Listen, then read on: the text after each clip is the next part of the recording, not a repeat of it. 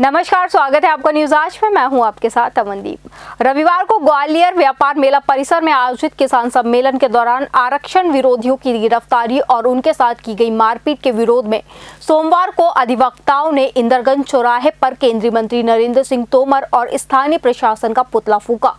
High court bar association Gwalior के उपाध्यक्ष नीरज भार्गव का आरोप है कि कल यानी रविवार को जब किसान सम्मेलन में आरक्षण विरोधी और स्पार्क्स के कार्यकर्ता केंद्रीय मंत्री नरेंद्र सिंह तोमर के कार्यक्रम में उन्हें ज्ञापन देने गए थे, तभी पुलिस ने उन्हें गिरफ्तार कर लिया। एक कार्यकर्ता की तबीयत खराब होने के बावजूद उन्हें अस्थायी जेल में बंद किया गया और हालत बिगड़ने पर देर रात रिहा किया गया। अधिवक्ताओं ने ऐतराज जताया है। बीजेपी के कुछ कार्यकर्ताओं ने आकाश पाठक नामक स्पार्क्स कार्यकर्ता के साथ जमकर मारपीट की।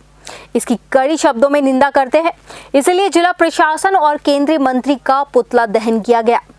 हम शांतिपूर्वक अपनी बात रखने के लिए, ज्ञापन देने के लिए हम मेला ग्राउंड में मृगनयनी गार्डन में नरेंद्र सिंह तोमर जी से मिलने के लिए गए थे, तो उन्होंने हमको जबरदस्ती पुलिस प्रशासन के दम पर अरेस्ट करवाया और हमको मारपीट कर जेल में बंद कराया। हमारे साथी राज दंडोतिया जो 106 बुखार से पीड़ित थे, उनको जेल में कोई मुहैया नहीं कराई गई, न पानी न दवा।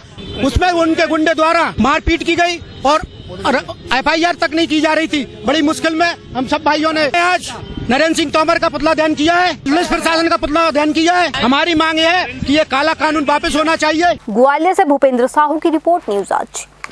इस रिपोर्ट में फिलहाल इतना ही। बने रहिए न्यूज आज के साथ।